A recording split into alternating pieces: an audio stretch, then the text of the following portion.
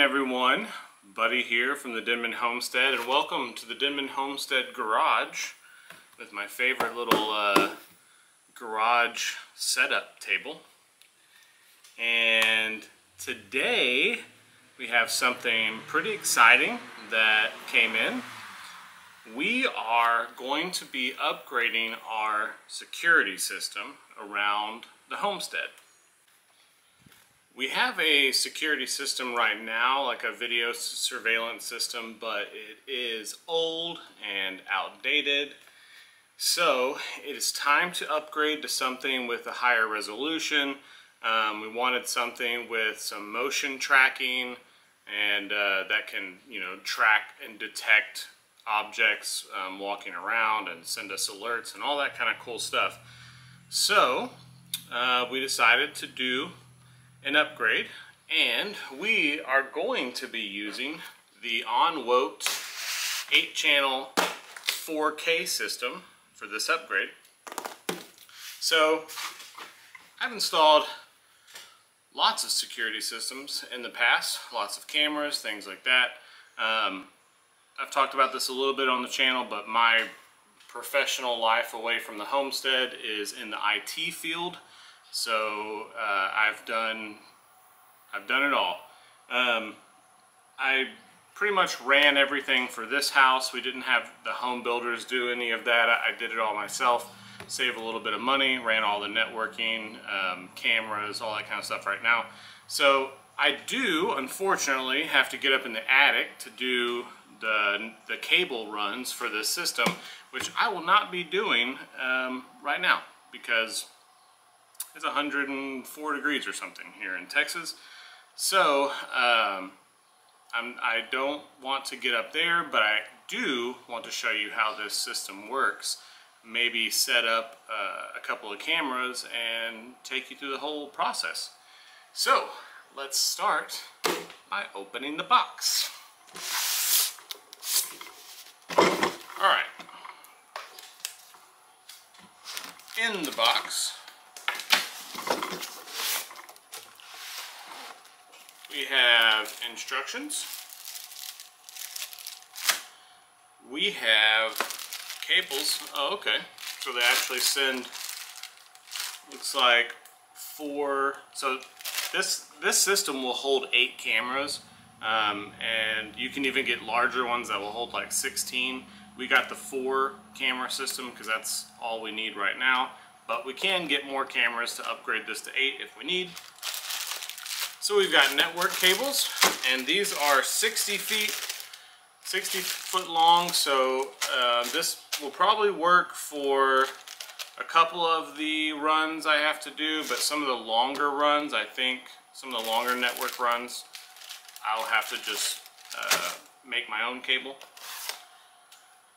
Okay, so we have cables. Now we have the cameras, and we'll open one of these up here in a second. 4 cameras, a little box of, I don't know what this is, let's take a look.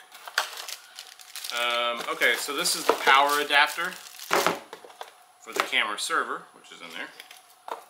And, oh, they even sent us a tiny little mouse to run the camera server. And then an extra network cable. I'm guessing this is for the internet for the server. And we have the camera server. Okay. So that's everything in the box. Alright, so this is pretty compact, little camera server. It's even got the holes on the sides so that you can put the little elbows on there to mount this if you have like a little networking station or something in your house. On the back we have 8 camera ports. We have a port that goes to your home router, and then we have 2 USB ports, so that's going to be keyboard, mouse, I'm guessing. And then we have HDMI and VGA, so we're going to hook these up with a HDMI so we can get a little clearer picture out of them. We have the power adapter, and then we also have an audio out, because these cameras do record audio. So that's kind of cool. So that's the camera server. Let's take a look at a camera.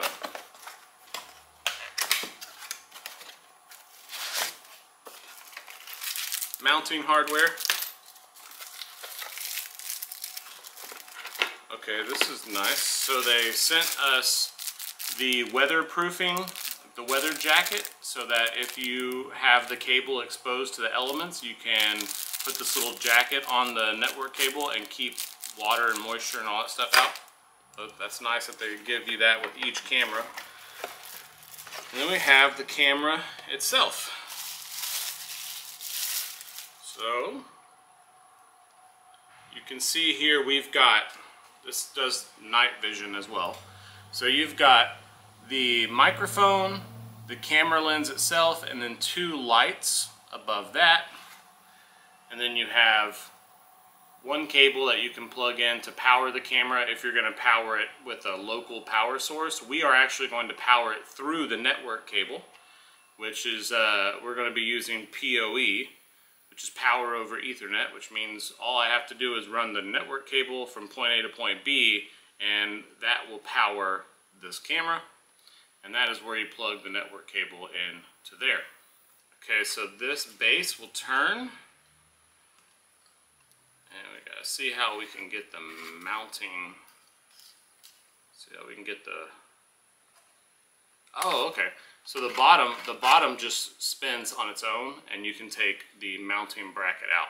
So that's awesome. Sometimes these camera systems come where you've got little wings and you have to put the entire camera on there and try and screw into the ceiling or the wall or wherever you're screwing, like at an angle past the camera, which can be kind of frustrating. It's really nice when they come with these removable plates, because then you can just take this plate, screw it directly to where you want it, and then you just twist on and screw the camera. So I love that they have removable mounting brackets. That's awesome. Take a quick peek here at the manual, and this is about the setup of the actual system. So let's plug it in and see what it looks like. So I've got my monitor. This is just a regular computer monitor, and the camera server right here at the bottom. Plug in the power to the camera server, and then plug in the HDMI to the monitor. Alright, oh, and my little mouse. Don't forget to plug the mouse into the USB ports on the back, so we can control this bad boy. Alright, so once language, English selected, I am going to have to get a keyboard, because I have to create a login and all that cool stuff. So let me go grab a keyboard.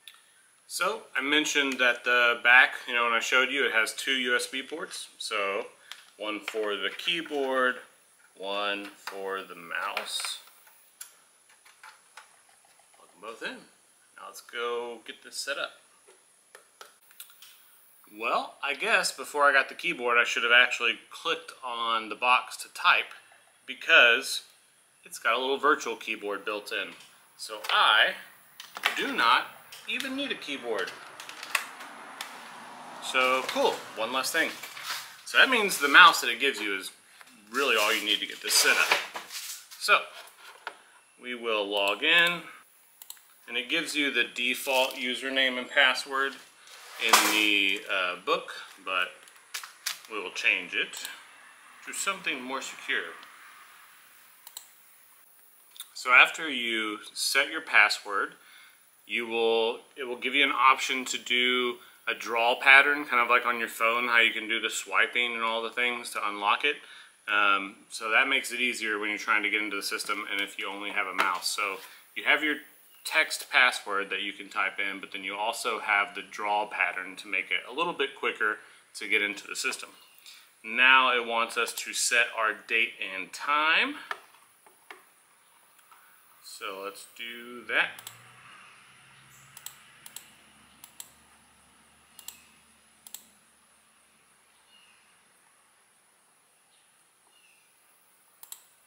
Next.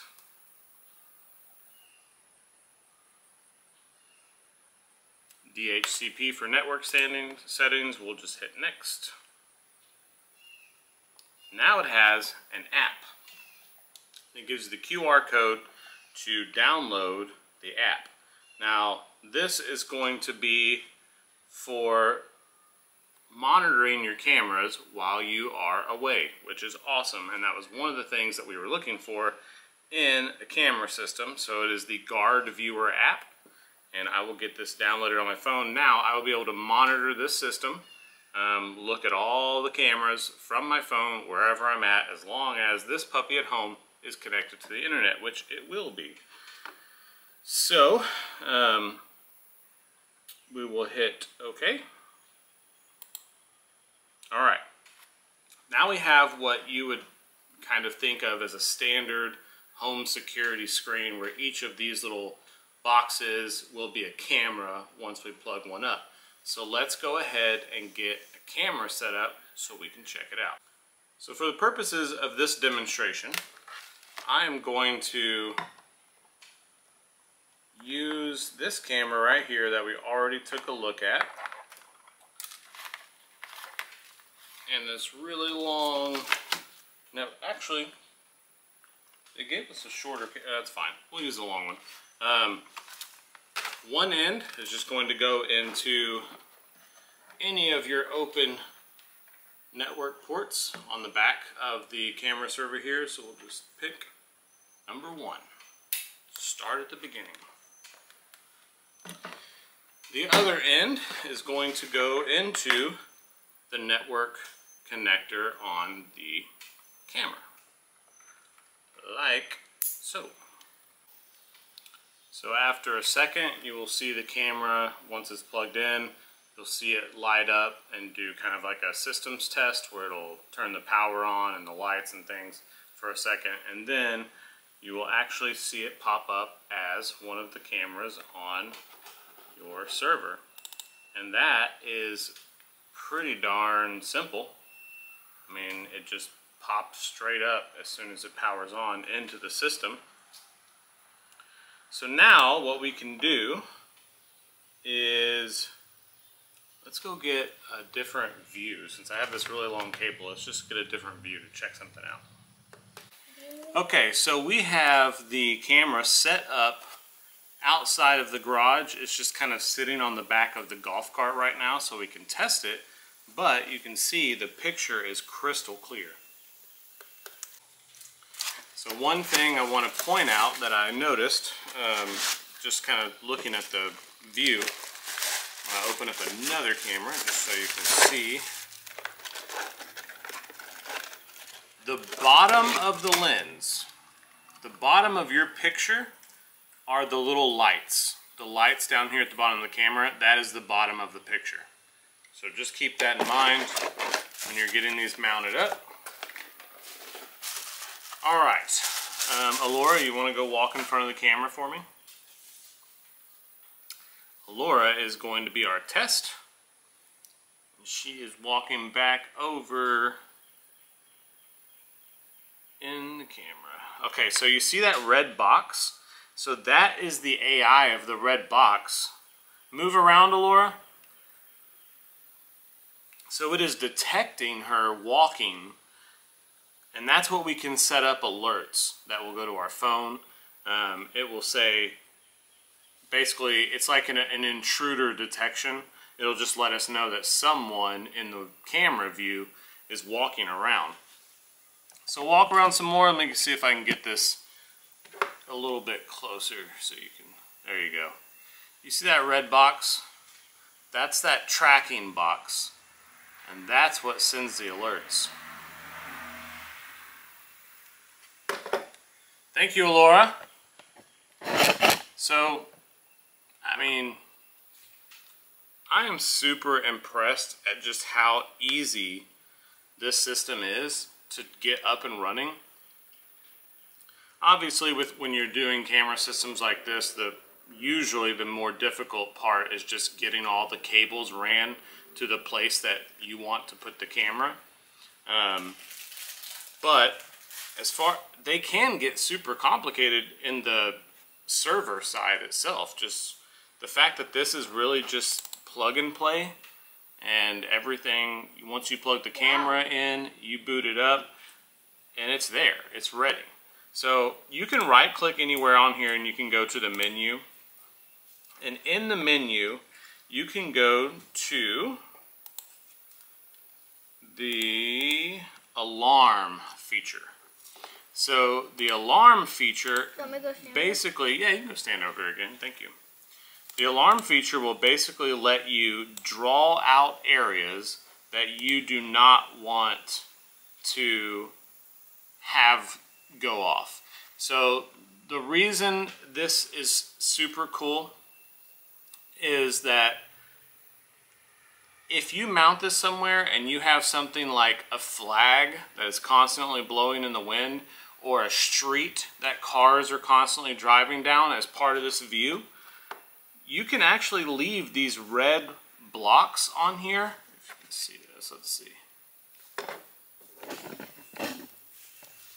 So I can click and drag and draw out the space that I want it to alarm. So right now, I'm saying I want it to alarm this section right here. And all this red on the sides, this will not trigger the alarm. So if I did have a flag or something like that that was always blowing in the wind, I would leave that little red grid there, because I don't want that flag constantly sending me alerts that there's motion detected and things like that. So and it's so easy to use. You can click this full screen button and alert the whole thing, the clear all button and have, the full screen button and have no alerts on any of the camera. The clear all have alerts on the entire camera. The sensitivity of the alerts can be adjusted here. You can set it on a schedule to where it's only alerting at certain times. And this is all just built into the menu right off the bat.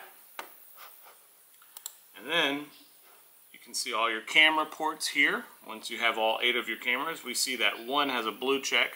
That one's active. And right click to take you out of the menu and just go straight into the camera viewing. So I'm really excited. I feel really good about this new system. Steph has been wanting our system to be upgraded for a long time, just to make sure that our family is safe and secure and we can keep an eye on things. So yeah, this is going to be great. I'm going to leave a link in the description for the ONWOTE series that we're using. They do have larger versions if you want to try it, but I can't wait to get this thing installed. So thank you so much for joining me today on this episode of the Denman Homestead, and with my helper Aurora. And we will catch you on the next one. Don't forget to like and subscribe. That's right. Bye, guys.